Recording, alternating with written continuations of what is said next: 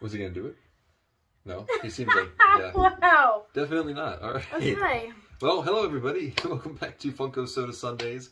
As you can see, Steve was not going to do the introduction today. He got shy. Yeah, he was very camera shy today.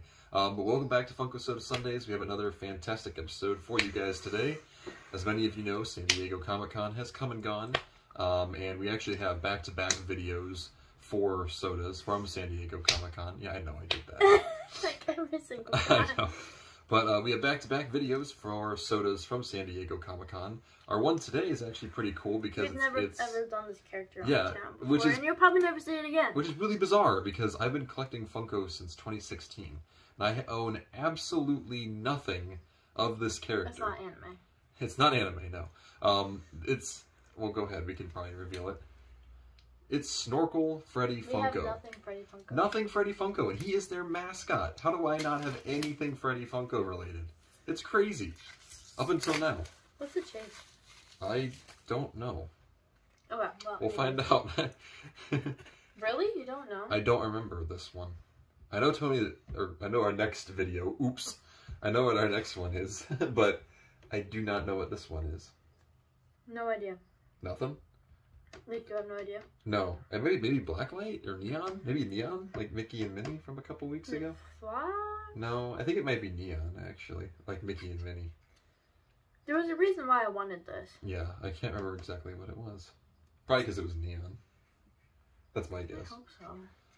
But there is the figure, or the can right there. How many were we? 13,000. 13,000. San Diego Comic-Con sticker. And that's what the figure looks like. So, yeah, this is... like, confronts the people in the audience, aka my mom. Oh yeah, you have to make sure. Yeah, you have to make sure you show the can. Oh my gosh! See, this is why I can't do it on camera because I cannot open it. Did you already get it? If I break a nail, Mom, you have to pay for my next set. You said that last week. I said you have to pay for it. Oh, you said I don't think so. I thought. No, maybe it was. Might need an instant replay on that one. There we go. She's opening the can. Not. Here we go, folks. I really don't know what it is. I think it might be Neon. I genuinely feel like it might be that. Hold on, don't look. It might be blocked. Why it would be blocked, I don't know. No, I don't think that's a chase. I don't think so. It is not. Gosh, dang it. What was the chase? The world may never know. no one will ever know. That's the only reason I wanted to get this. Well, I think it's cool because this is our first ever piece of Freddy Funko I wanted this because it was beach and I like beach stuff. Yeah, we've already done, what, 3 beach sodas? Mickey, Minnie, and then Garfield. Garfield, like all of them in the last month. I just love beach, like going to the beach and everything. Well, yeah, that makes perfect sense. So that's why I wanted it. But there he is, Snorkel Freddy Funko. Obviously, if you are aware of Freddy Funko's design, he has the Funko crown on top of his head, which he still has right there. He has little Funko crowns on his bathing suit, too, which I think is really funny. He's got flippers on right down here. And, of course, there's the snorkel. And he also, yeah, he's got seaweed all over him, too. I don't know why. I guess he got caught in a patch of seaweed. But there he is. Freddy Funko, my first ever piece, and probably last ever piece of Freddy Funko merchandise. People like collect this like crazy, you know?